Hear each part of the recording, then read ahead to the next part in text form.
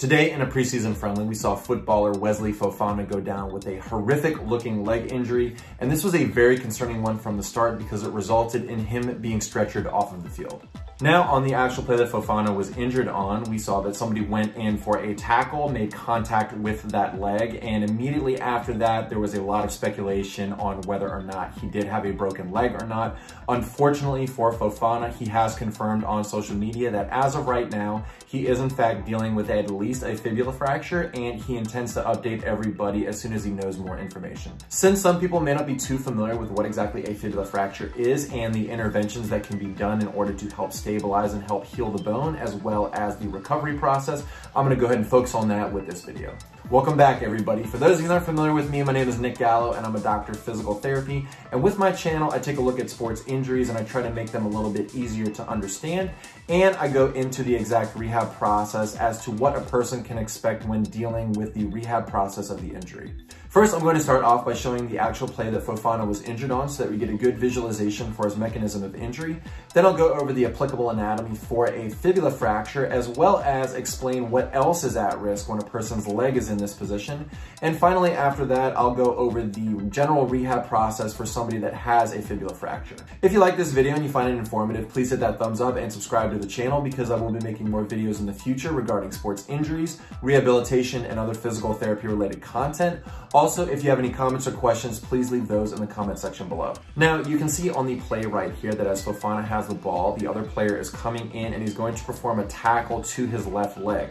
Now, when this happens, we see that that foot is actually planted into the turf, and that's putting a lot of force on the outside of the leg going from the lateral or outside portion of the leg towards the medial or the inside portion of the leg. Now here I have a model of the foot and ankle, and so the two bones in the lower leg are the fibula bone, which is this bone right here on the lateral or outside portion of the leg, and then you have the tibia bone, which is actually on the medial or the inside portion of the leg. These two bones are actually going to make the top of that ankle joint, and right below that is a bone known as the talus bone. Now, we know so far that Fofana has confirmed that he is in fact dealing with a fibula fracture. So he is dealing with a fracture of this bone towards the outside of the leg right now. But what's interesting about this case is that there is definite risk that there is something else going on at the ankle because of the position that the foot was in when the tackle happened. Now, as we look again on the slow motion replay, Fofana's foot is actually externally rotated a little bit, meaning that it's going more towards the outside right there.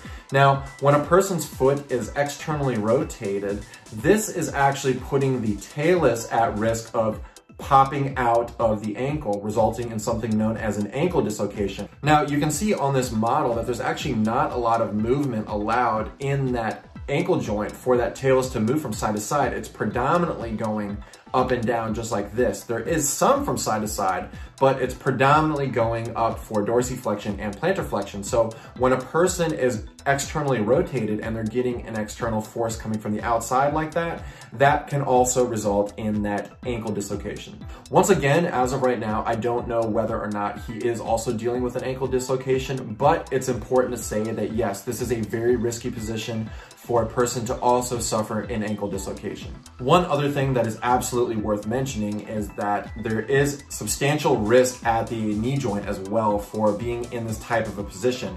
If you've watched any of my videos before, you will hear me stress the importance of a dynamic knee valgus and how risky that is for the knee joint. Now, when that person comes in for the tackle, it is actually placing some dynamic knee valgus onto that knee joint as well. And you can see right here that when that torsion is coming up through the knee joint, you can see that all of those important structures in the knee are also stressed. And this, of course, includes that ACL. So it's going to be really important that we just wait in here and see whether or not the knee is implicated as well. Now, when a person suffers a fibula fracture such as this, there are several different types of options that can be done to help stabilize that fracture.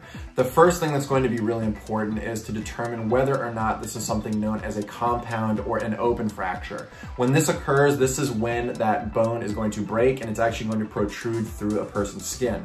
In this case, obviously, we're worried about infection, we're worried about soft tissue damage, as well as nerve damage. So If this also occurred in this case, then this is going to be really important to rule out damage to those areas as well. Open fractures will result in a surgery. Usually what's going to happen in that fibula bone is that they're going to put a plate and screws in there to stabilize the fibula bone. Also, even if it is not a compound or an open fracture, there's a lot of times where they will put that plate and screws in there to essentially stabilize everything as well. It is going to really just depend on how malaligned that bone is after the injury. So it's going to be really important that we essentially just pay attention during these next couple days to determine whether or not the break was bad enough to require surgery. Now, since we know that definitely he is dealing with at least a fibula fracture at this time, I'll go ahead and talk briefly as to generally what we'll do for somebody that comes in for a fibula fracture. Initially, in the stages of the rehab process, what's going to happen is that person is going to be in something either like a boot or a cast, essentially just to immobilize the bone and allow it to heal. A person is generally going to be in something known as non-weight bearing status for about 6 weeks.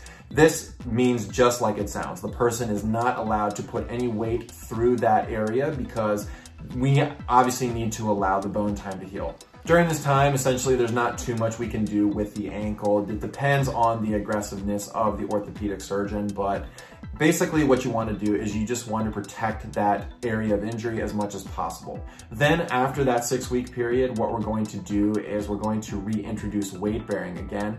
Generally speaking, what a person is going to deal with is they're going to be in something known as partial weight bearing first. So they're not going to be able to put all of their weight through that lower extremity right away. And generally speaking, the physician is going to give us advice and will sometimes give a protocol as to what they can handle based on the time frame. This is a very important phase of the rehab process because essentially you're teaching the person how to walk normal again. And then of course, during this time frame, we want to restore as much normal range of motion as possible to that ankle area. At about the 8 to 12 week mark, this is when we can start to really progress these strengthening exercises because at this point, typically the bone has shown a lot of signs of healing. In a lot of cases, it's healed completely. So we can start to essentially tax that area again.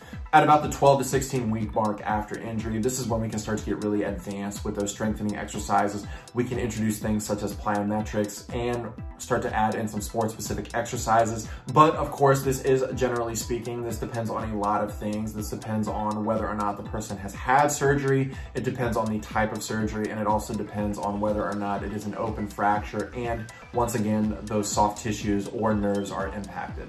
So as of right now, it doesn't look like we have a ton of details regarding Fofana's fibula fracture, but we do know that it is at least a fracture, and so we can speculate a little bit on his return to sport.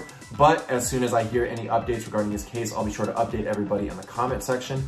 Also, if you happen to hear something and you want to share it with everybody, feel free to share it as well. And that's it as of right now regarding Wesley Fofana's most recent horrific leg injury. I wish him a lot of luck in the rehab process because it is a long road ahead of him, unfortunately, but I know he's going to do excellent with it. So I'm really rooting for this guy and I wish him the best of luck. Once again, if you liked today's video, please subscribe to the channel because I will be making more videos in the future. Thanks for tuning in and I'll see you next time.